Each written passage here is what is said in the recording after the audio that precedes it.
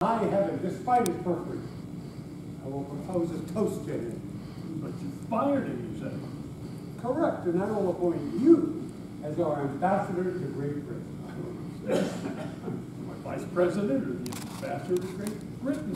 One at a time. Explain. Vice presidents are the easiest people to fire.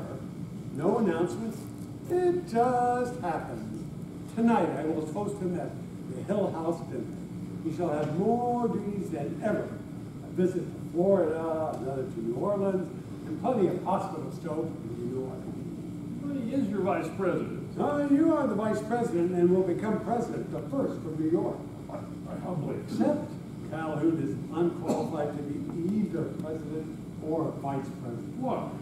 Mr. Calhoun is not an American. Well, he is a South Carolinian first and foremost. Then,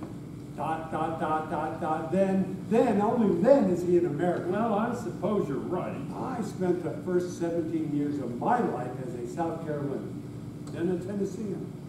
And I am proud to say that. But I am first and foremost an American. America trumps all. Well, you are. My mother, my father, two brothers all died fighting for the Union. I almost died fighting for the Union many times, and I never want to hear a word about the breaking up of the Union. And that bastard speaks of nullification. Nullification sounds like a precursor to breakup. Over my dead body, or preferably his. Well, preferably his.